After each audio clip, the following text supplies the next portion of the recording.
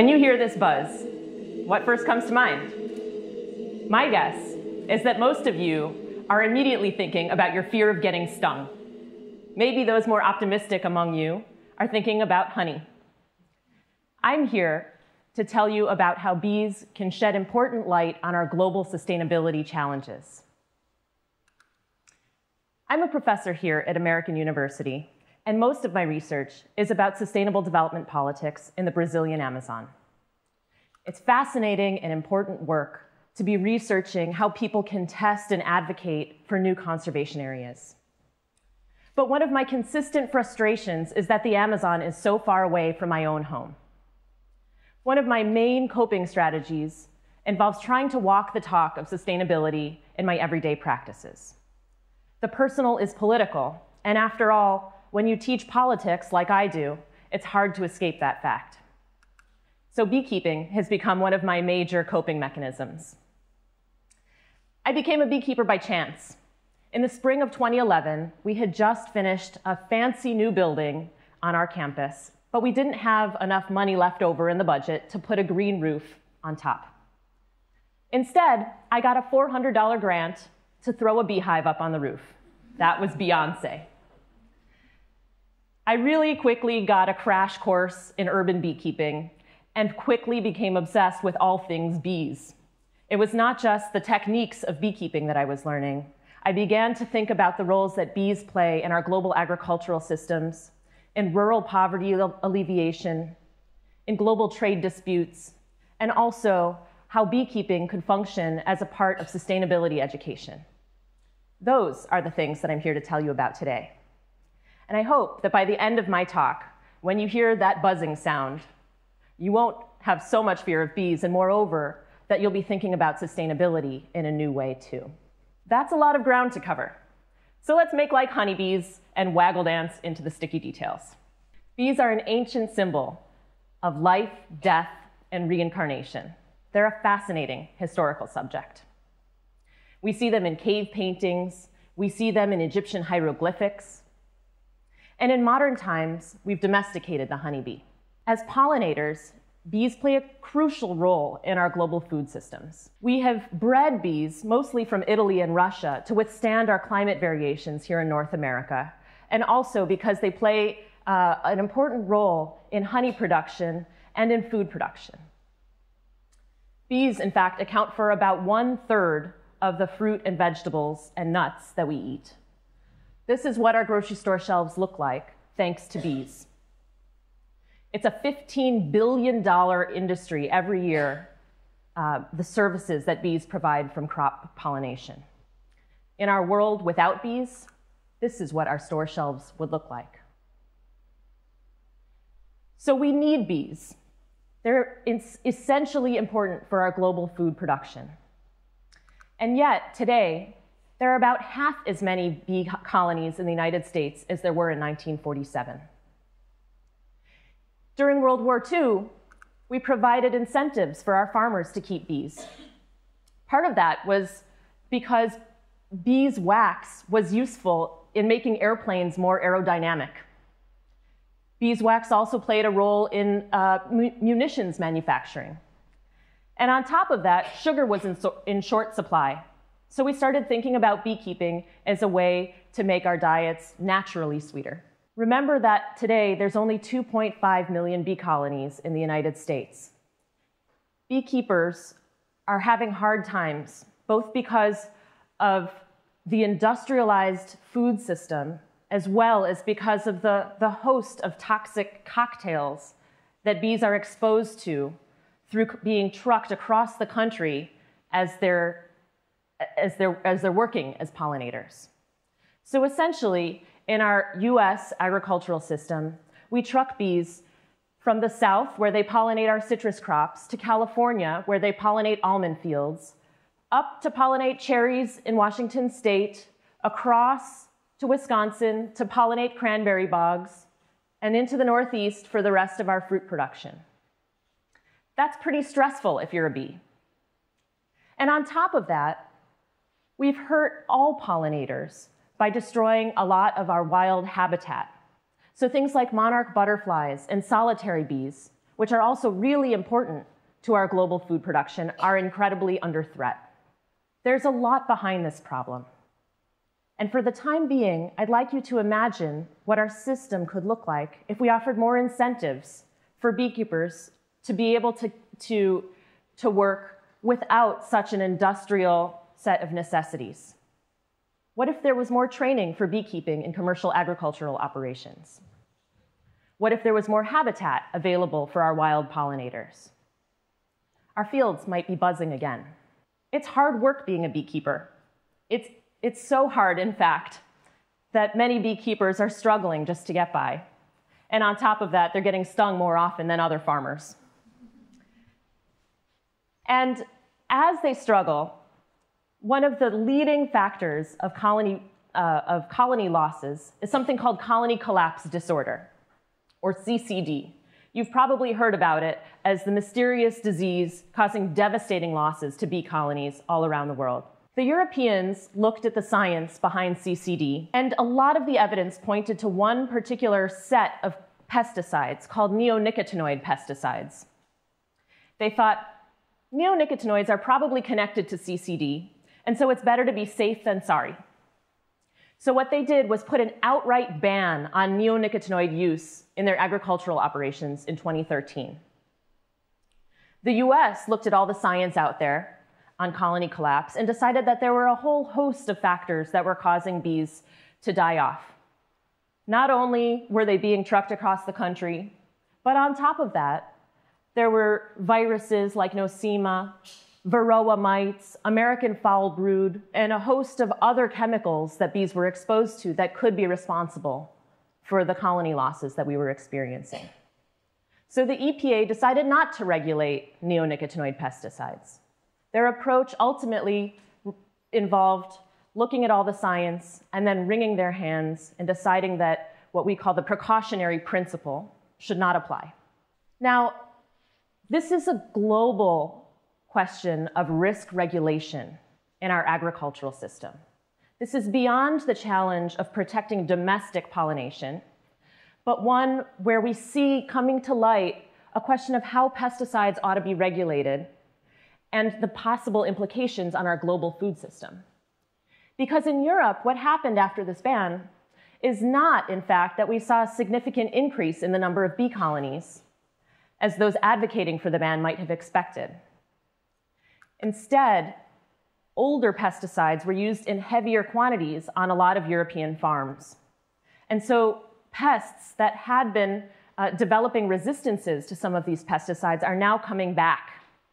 Flea beetles have severely affected rapeseed oil production in Europe.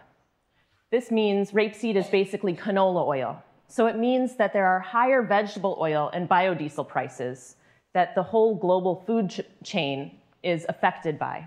Now, I'd like you to imagine a world where we don't have to make these choices between higher food prices, pollinator protection, and agricultural productivity. It is possible to imagine that world. And the implications of imagining that world and transforming business practices and regulations so that we can make that world possible are significant to all of us. We might also look at the role that beekeeping and beekeepers have in poverty alleviation.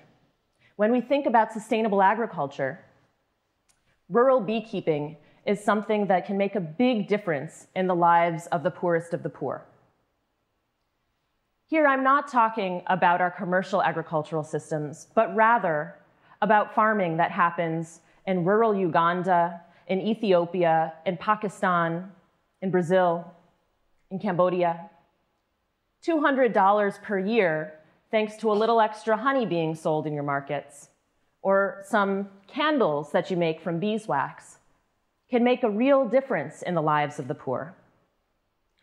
It can mean that a child can get an education or other experiences that they wouldn't otherwise have. You're not going to see this honey on the shelves of your local Whole Foods. The revenue from exports just don't make it worthwhile. But we can think about beekeeping in this light as a rural development approach.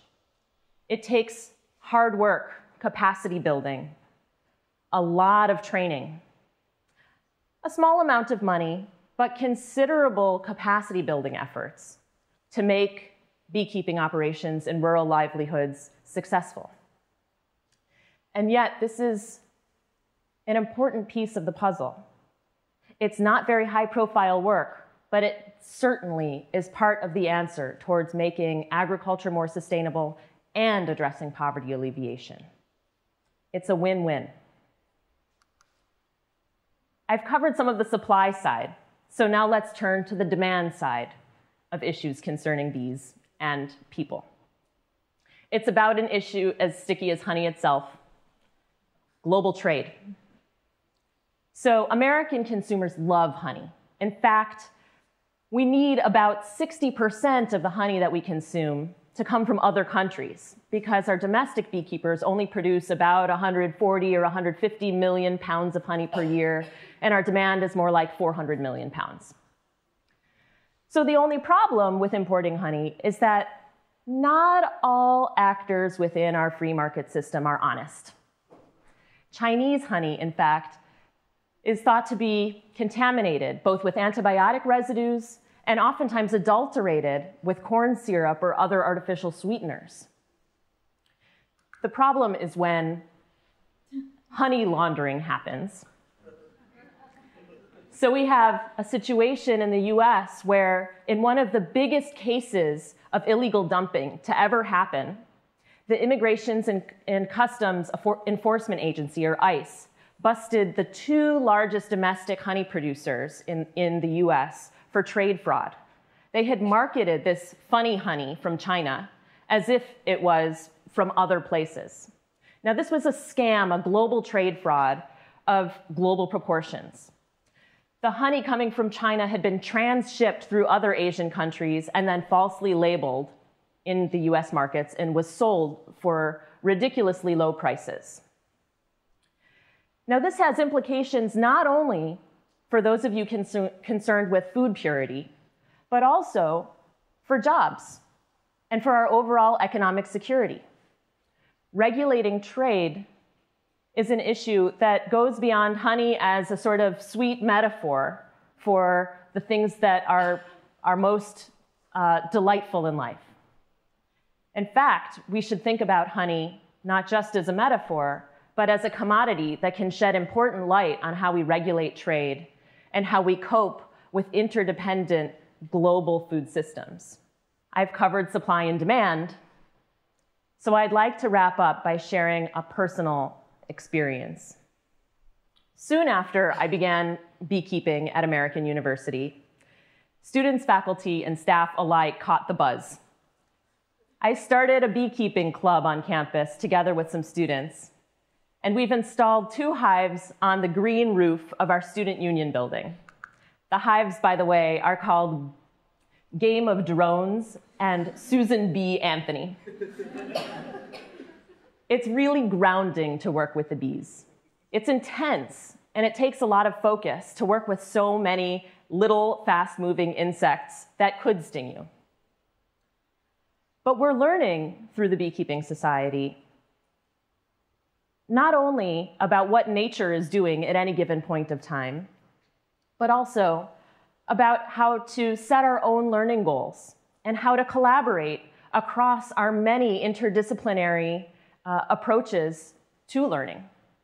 So Eli, a biology major, held up his first frame of bees in his freshman year and thought, wow, I think I want to go pursue a career in bee genetics.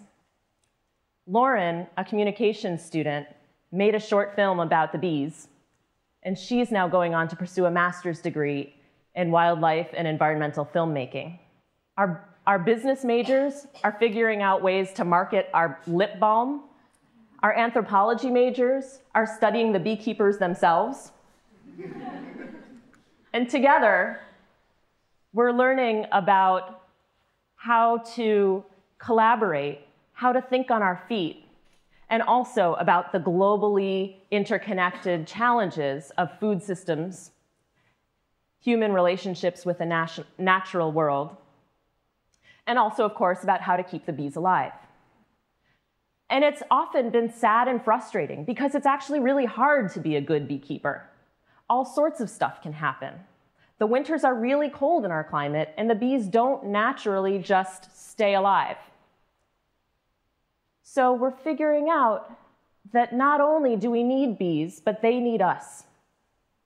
And through that sense of understanding that our experience with the bees goes beyond just the pot of honey or more bountiful vegetable gardens, we're developing a sense of empathy. We're learning together not just with our heads, but with our hearts and our hands.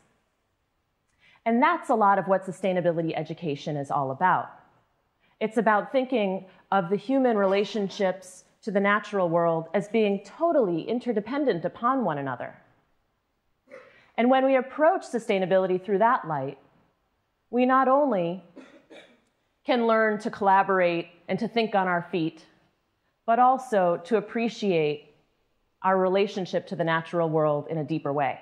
So today I've told you about agricultural productivity, about pesticide regulation, about rural livelihoods, about trade, and even about sustainability education.